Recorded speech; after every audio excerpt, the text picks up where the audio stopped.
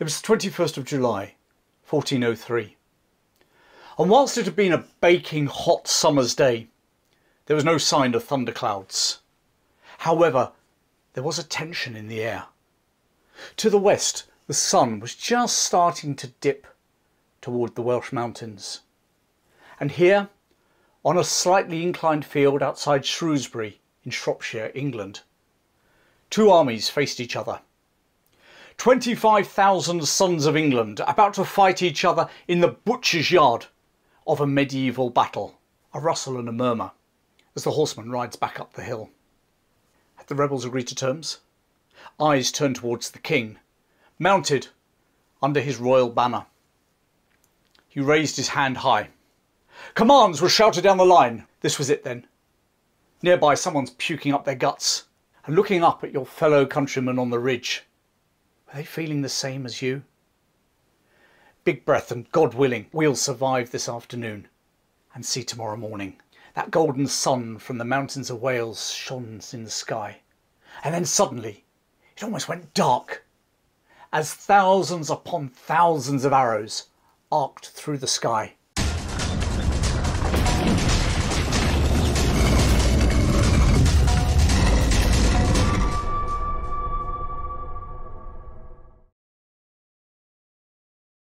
The Battle of Shrewsbury, 1403, is pretty much forgotten in history. I mean, wasn't part of a civil war or an international war. It was, in many respects, it was a bit of a one-off, but it did have some important repercussions. It pitted the forces of Harry Hotspur Percy against those of King Henry IV of England and his son, also called Henry, later on the victor at Agincourt. It was the first time that two armies of longbow archers had fought each other on English soil. And the carnage that those archers inflicted in the next 2 short hours was a lesson that the English remembered when facing the French at Agincourt a decade later. As ever, battles don't just materialise out of thin air. The why a battle was fought is, for me, just as important as what happened. So, let's go back 4 years to 1399. Because it was in this year that Richard II, grandson of Edward III, was deposed by his cousin, Henry Bollingbroke. Richard was then imprisoned in Pontefract Castle in Yorkshire and was starved to death. And Bollingbroke became King Henry IV. And he was aided in this coup by the powerful Percy family, the Earls of Northumberland, probably the Lords of the North. However, during the intervening 4 years, relations between the Percys and Bollingbroke had soured. Firstly, the Percys claimed that Henry owed them £20,000 for their efforts in both securing his throne and defending the north against the Scots. £20,000 was a colossal sum in those days' money. And even if Henry had wanted to pay them, he didn't actually have the means to do so right there and then. Secondly, the Percys had expected to gain lands in Cumbria upon Henry's assumption of the throne, but instead those lands were given to the rival Neville family. Next up, in that recent war with the Scots that I was just talking about, King Henry had instructed that all Scottish prisoners were to be held captive as hostages to basically ensure peace on the border, rather than being ransomed back to their families or to their king, as the Percys were really keen to do. And I guess you would be keen to ransom as many prisoners back as well if the king owed you 20 grand, wouldn't you? And then there was the issue of Sir Edmund Mortimer. Now, those of you who followed my talks might remember him from my video This Week in British History on the 21st of June. The Welsh had risen in rebellion under Owain Glyndŵr, and Sir Edmund Mortimer had marched an English army into Wales to deal with him. However, at the Battle of Bringlas a year earlier, 1402, Glyndŵr had achieved a stunning victory over the English and had actually captured Sir Edmund in the process.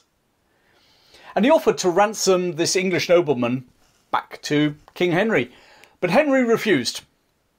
Now, this wasn't a moral stance about, not dealing with terrorists or rebels, nor was it being consistent with his no ransom policy for his own Scottish prisoners.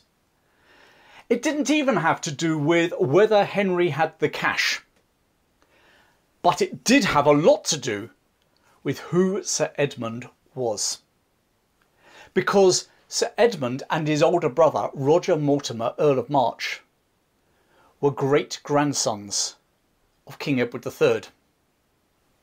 In fact, their grandfather was Edward's second son, whereas Henry IV was descended from Edward's third son. You see where this is going?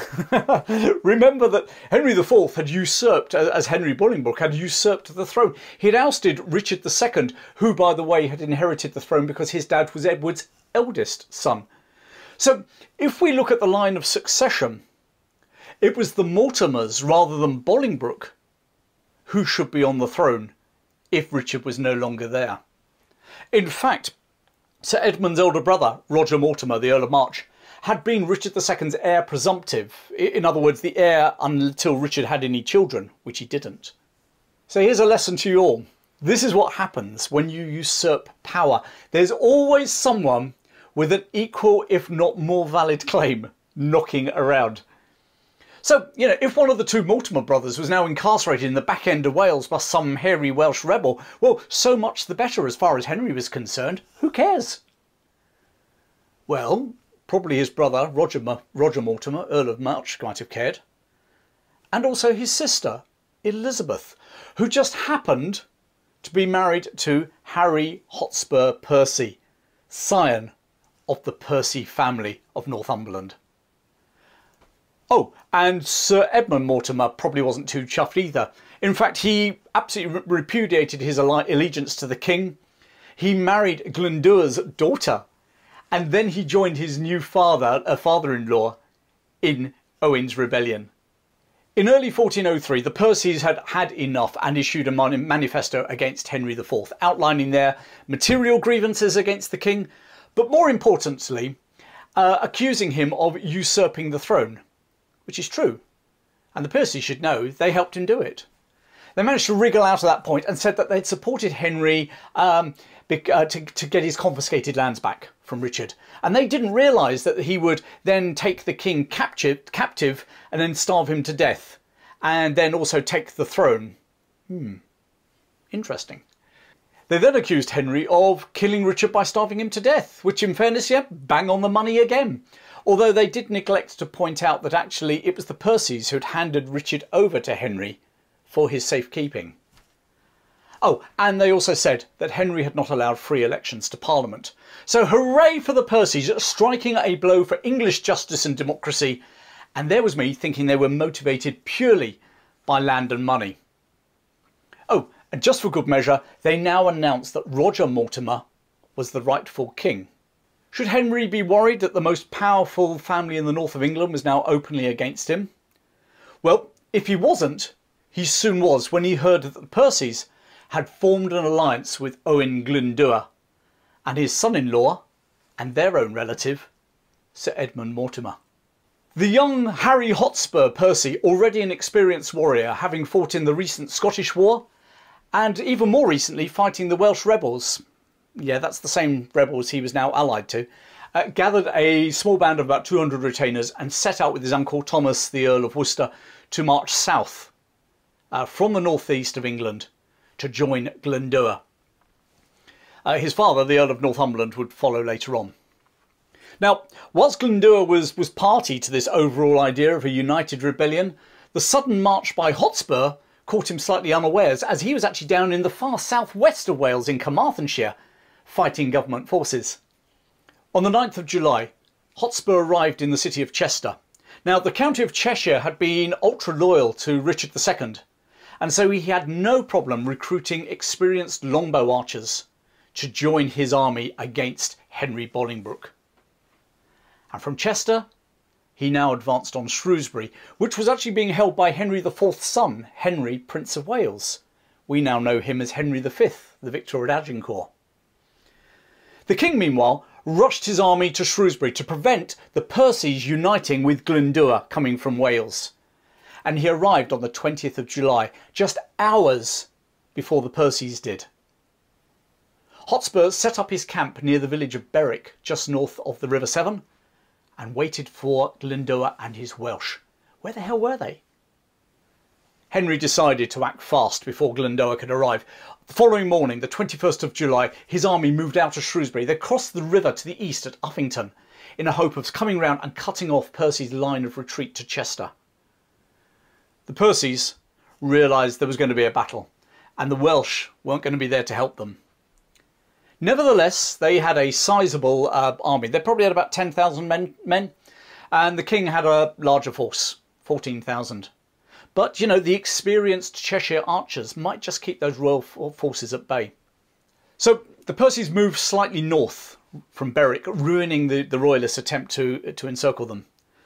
And there on a rise in the fields, looking back towards Shrewsbury and the River Severn and the Shropshire hills beyond, they turned and waited for the king. It was the afternoon of the 21st of July, 1403, the vigil of Mary Magdalene. Harry and Thomas Percy lined their men up on a ridge just north of where the current Battle Church now stands. And the royalists lined up to face them, almost in line alongside the Battle Church, as I say, as it is now. Henry IV, as was the custom of the day, commanded the centre. His son Henry, Prince of Wales, was on the left, and the Earl of Stafford commanded the right. Attempts to parley broke down, and 2 hours before dusk, King Henry IV raised his hand in a signal for his archers to fire. Then his vanguard, led by the Earl of Stafford on the right, advanced up the hill towards the rebel lines. Now, I don't know about you, but there's a tendency to think that battles are sort of fought on fields covered in sort of manicured grass. But that's never the case. I mean, battles in these days were fought on heathlands, or in this case, across agricultural fields, often sown with crops. And this was the case here with Stafford's men. The field they were advancing up was thick with a crop of peas, which the rebels had actually tied together to hamper that advance of men and horses alike.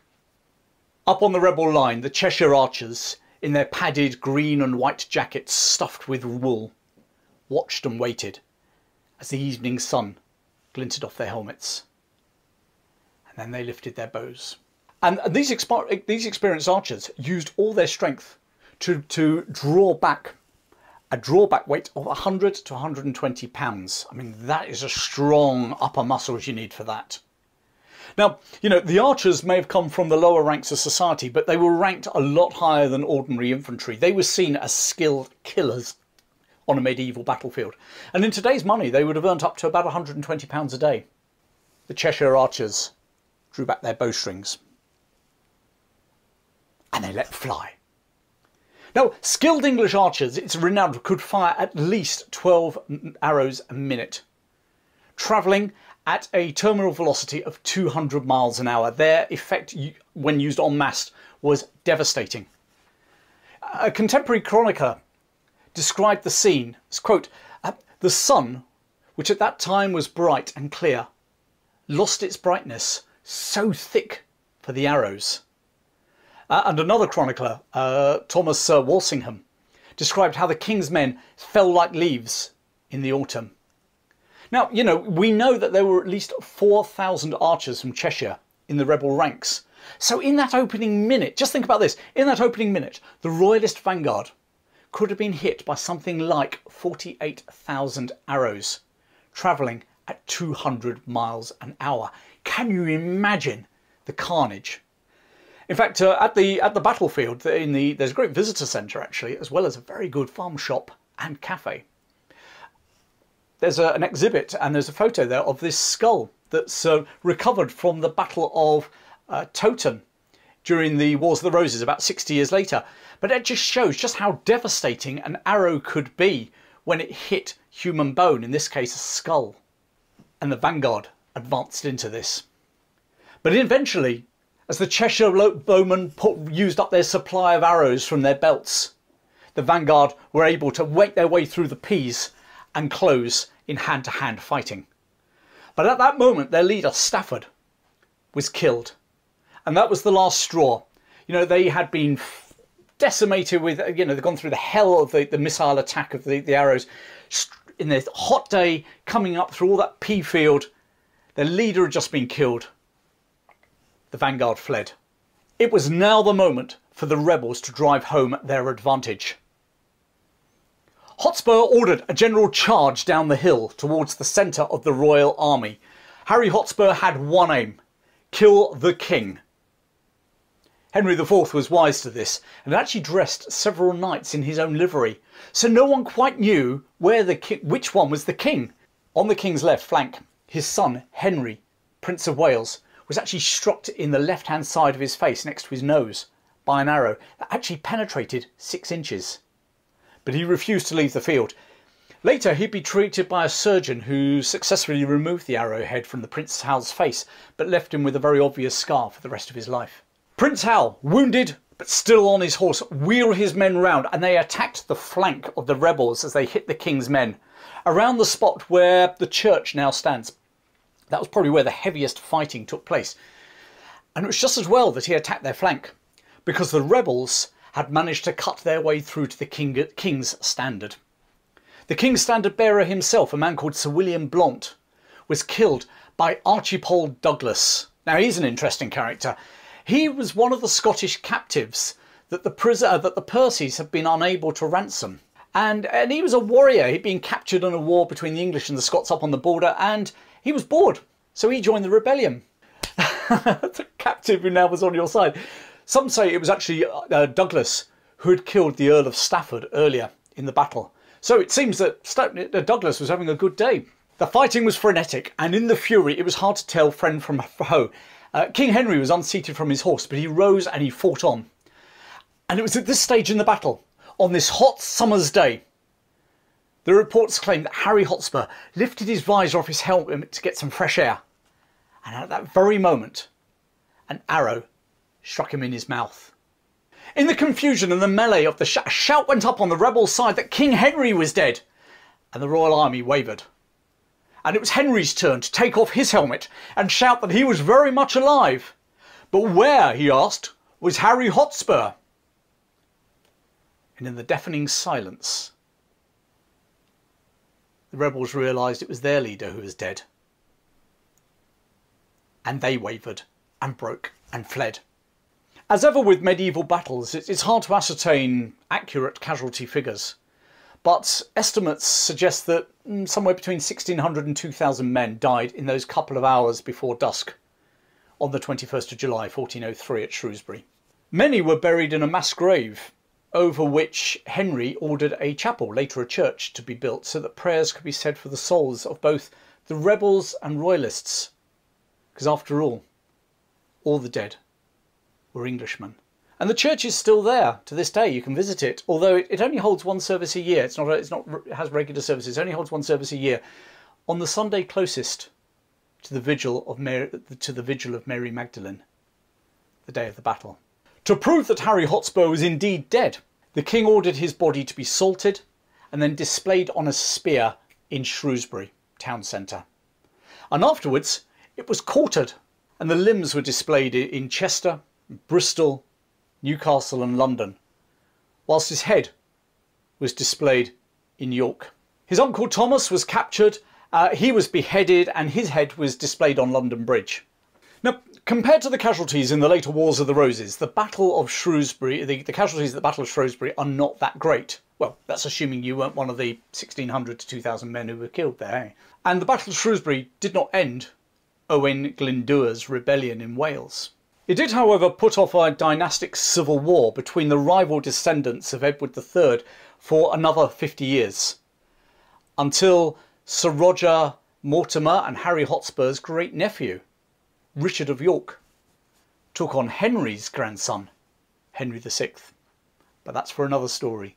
The Battle of Shrewsbury was, however, the first battle on English soil between two massed armies of archers, and it left the future Henry V with a scar on his face for the rest of his life. Moreover, the devastation caused by the archers was seared into his mind, and he'd use those learnings to deadly effect when 12 years later he faced the massed French knights at Agincourt.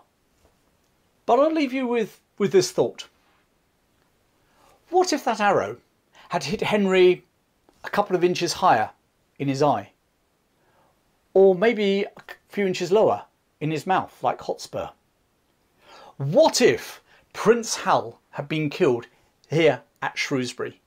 No Henry V, no Agincourt, no Shakespeare play with the Band of Brothers speech, potentially no War of the Roses. We're always taught about the big events in history, but often it is the smallest of inches that change history forever. Thanks for joining me, and if you enjoyed this, subscribe to my channel, or indeed pop over to thehistorychap.com and join my mailing list where you get weekly updates on the events that have happened in British history. In the meantime, take care. I look forward to seeing you.